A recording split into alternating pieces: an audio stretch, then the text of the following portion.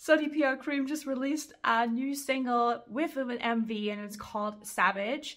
And as I am the biggest fan of anything DPR, Dream Perfect Regime related, and I'm doing react videos because that's the thing now I'm doing, I just wanted to react to this. I haven't watched it before. I have not watched the teaser trailer. I wanted to be like completely taken aback and in awe of all of this. And the last time DPR CREAM actually released his own music and video was 4 years ago.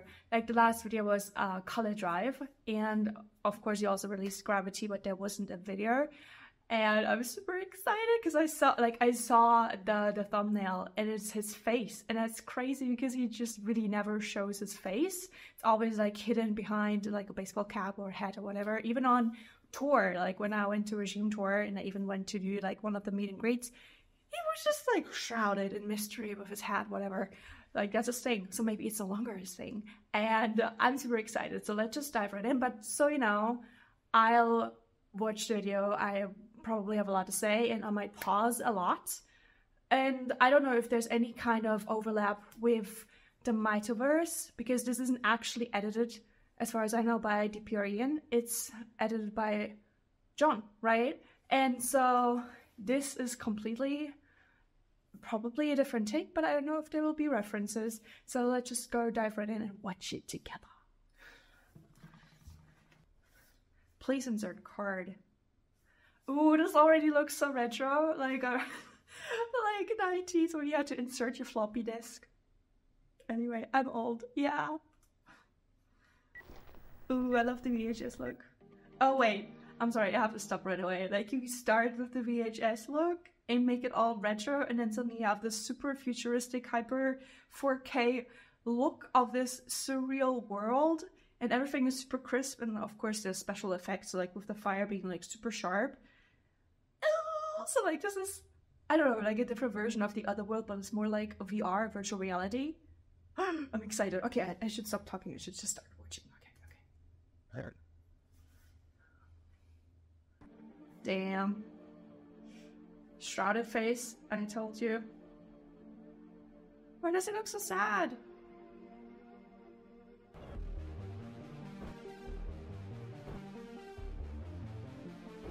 Okay.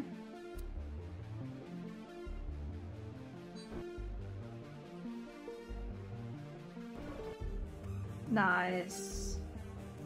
That's such a DPR thing with the laser light effects.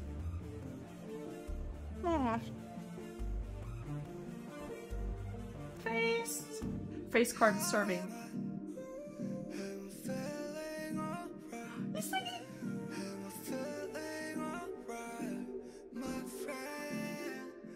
You don't look like you feel alright. Ooh, contact lenses. The bird head.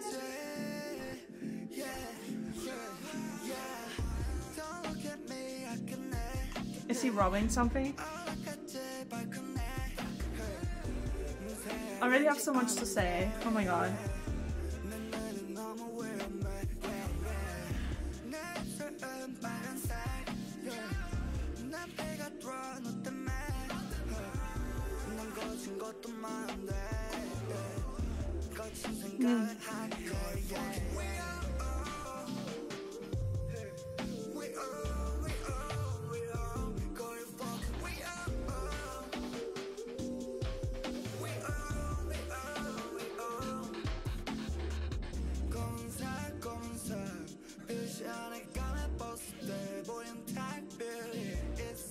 Okay. So it kept recording?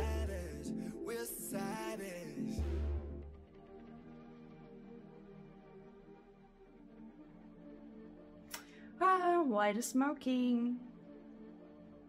Oh, apocalyptic. Soon? Did he say? No, wait, that was Jason. All right. Oh, okay. Wait, there's a little bit at the end. Oh, is that his logo? To be continued. That was nice. I think it was quite obvious that it's not DPR Ian edit. Probably he didn't even direct it, right? And still, it looked very cohesive with the overall DPR visuals brand, like the typical saturated colors, but it's usually like very specific colors that are heightened, like the blues and the yellows are always a little bit like on the acid side, a little bit surreal, right? And the dramatic effects with the sky and then the clouds. And I loved how they incorporated, you know, the VHS and they added in effects with the memories being related to like basically married with the visuals. Like that's how you can show the different timelines, right, with the editing. And it was this VHS look, and that was actually the VHS tape in the video, but like with the special effects, it looks like it was just emitting some kind of fairy dust, or maybe even dissolving, like the memories fade over time. That's why also when you look back on it, like a VHS tape will get deteriorated over time, because, you know, your memory is fickle like that. Like you can maybe, the more and more you focus on it, you can maybe cling to it, but also it will just not record everything in high definition as it would with like a phone. So you only remember bits and pieces. And then usually also if it's been like a breakup situation, like what it looks like this, you will focus on certain things, like only just the good things or really the bad things. Like you're the worst narrator, basically. You're a very unreliable narrator, and I really love how that's being picked up here as well, and the different effects. So let's just like go through certain things that I felt like were a reference to anything that DPR already put out, like the typical things that usually DPR EM puts in his own videos that cross-references other videos, like little Easter eggs and that, because I felt like some of them were there, but like if you're not in the DPR lore, you wouldn't need to pick up on it, and it wouldn't really matter. But maybe I'm just interpreting a lot into this, maybe not, because they're always co-creating, and they're always like checking with each other, and they're creating in a team, which is why I love DPR so much, because they're not living in a bubble, but they're all different artists, and they each support each other, and they have these team meetings, and they plan everything, and they are all about the details. Like, it's so cool. All right, I don't know, this kind of feels a little bit reminiscent of, you know, DPR lives, anybody out there, where they were in the Chinese desert, and then the skies were also this sepia. But this feels more like a video game of sorts, where, you know, there's a lot of sharp detail, but it's really empty though, right? It's like you can see everything is very distant. The focus is on the person. There's even a little bit of light in the middle. Like, it doesn't even look like he spawned as a video character, but he's walking towards something, I don't know, saving point. Oh, I love how the letterbox just opens up. So, like, you have the VHS kind of frame, and then suddenly it's, like, opening up to the current dimensions of what videos are, you know, with the 16:9.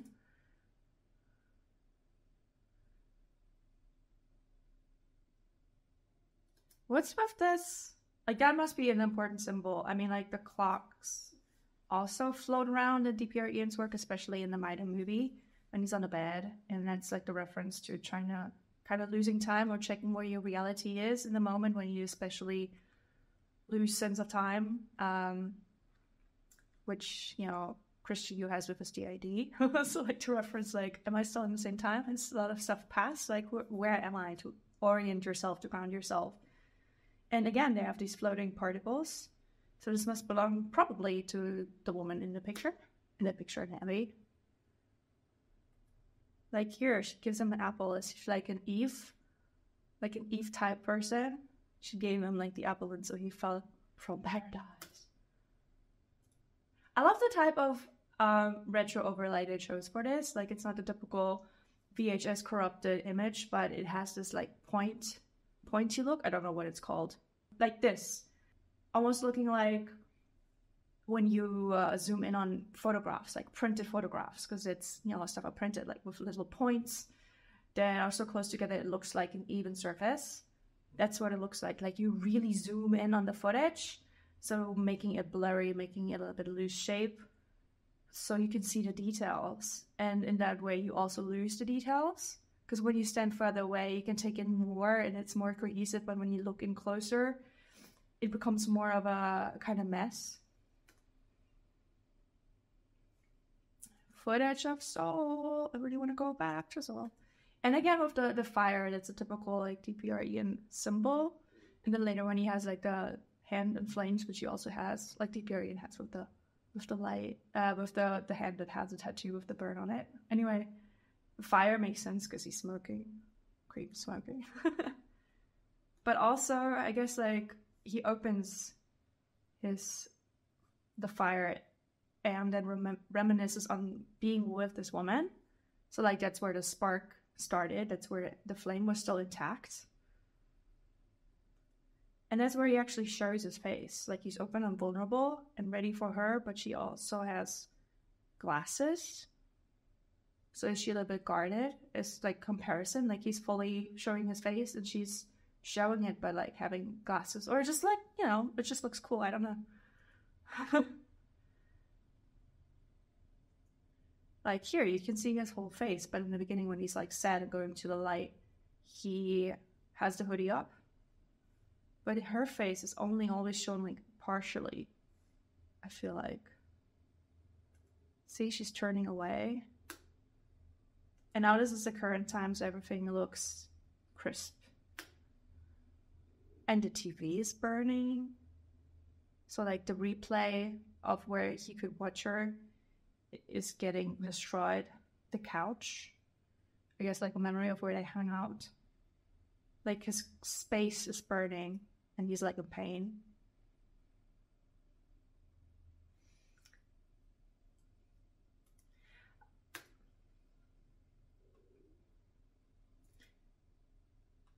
I love how this has the colors because, you know, like if his video of color drive, like I said, the DPR colors are always just this kind of rainbow that's a little bit off from the main colors you usually get. Like, and it's shown here as like the.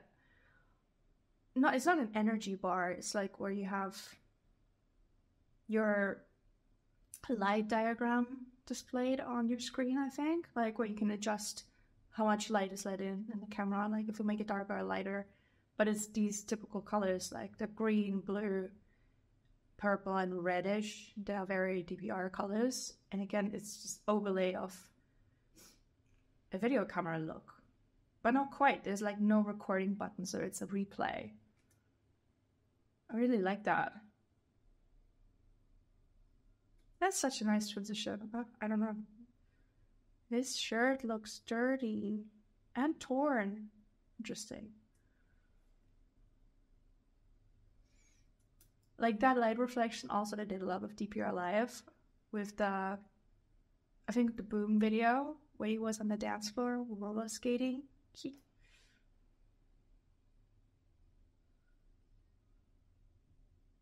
Wait, he's got like blue contact lenses and he's sitting in a blue room. It's kind of cool.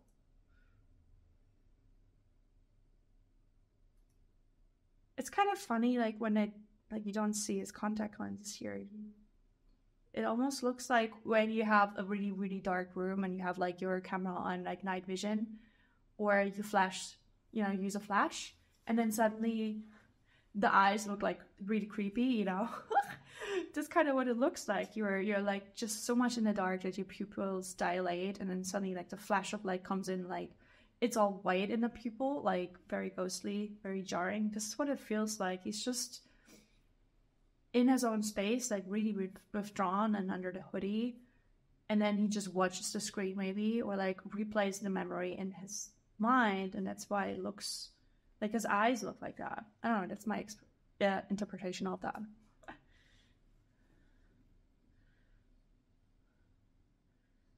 Wait, so the blue eyes, are they actually an edit?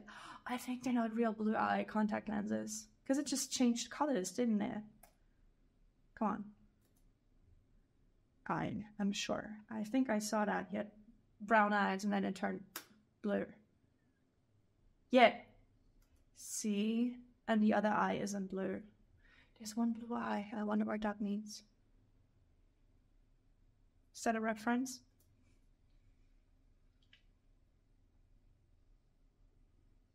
See the hand with the burn, like Mido. I wonder what the tree means. Now it's like the next thing it's blowing up. So his tree of the relationship. And that's the apple she gave him. This mask looks like from the Peanut Butter and Tears music video. Yeah, that's what I was thinking. And they do love to film in the forest at night, or like in the dusk, don't they? And in tunnels. Like that gave me like Nerves vibes, you know? Was that the apple?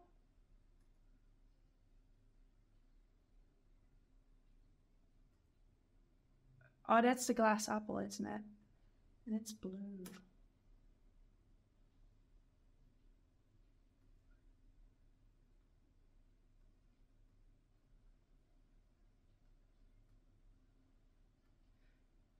Oh, I love that the VHS tape.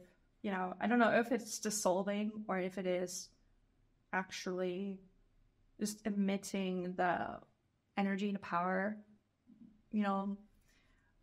But it says caution. And then I don't know what else it says. Video, can make it out. But it's kind of funny because like it seems like watching it is dangerous because, you know, emotional attachment, opening wounds back up, but also with the theme of the apple, like, you know, Eve giving the apple and then they getting kicked out of paradise kind of thing. So like, watch it on risk.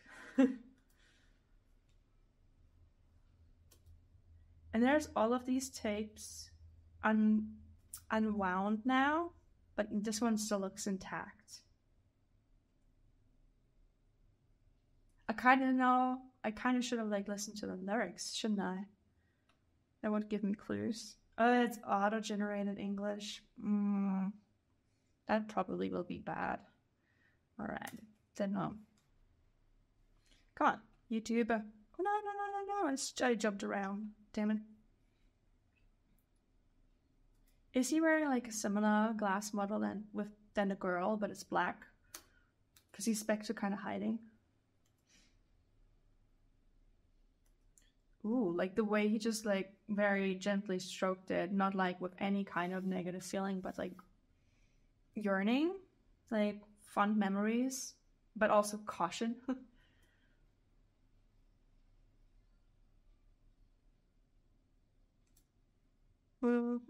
There's so many cuts there. What just happened? What was that one frame? That wasn't even half a second. Damn. Oh, that's her. Okay. All right. See, that's what I mean with the acid colors. The yellow and the green are kind of neon-y. And this looks like a newspaper clipping, like the black and white.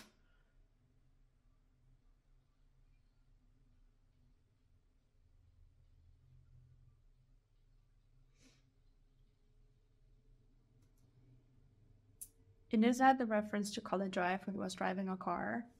And so like in the seat is the, not the VHS tape, but the actual recorder, the camcorder. And because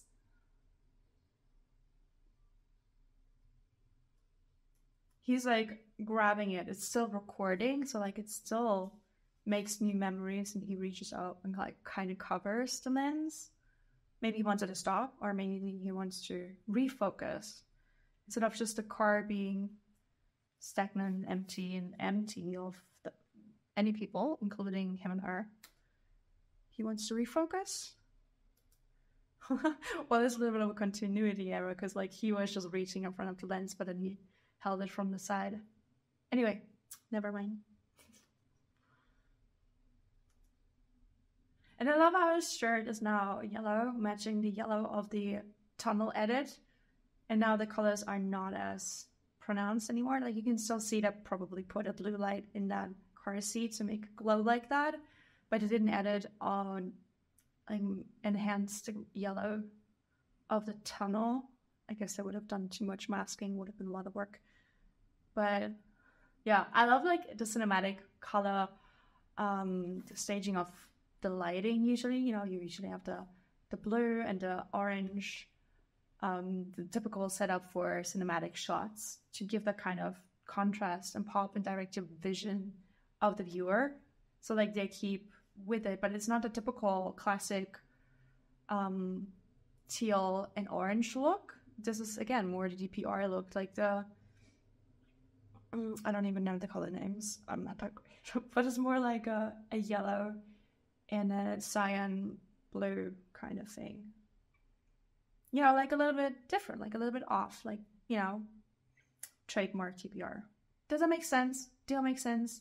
Like, I just mean the colors are like very specific in the way it's color graded.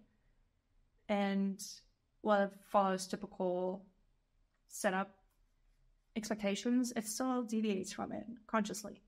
And I like that. I appreciate how like it's good editing.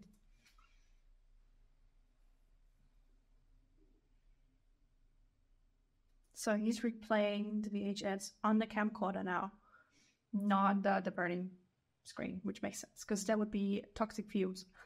I'm overthinking this. Okay, again, the flame burning now for the cigarette, inhaling the last fumes. I don't know.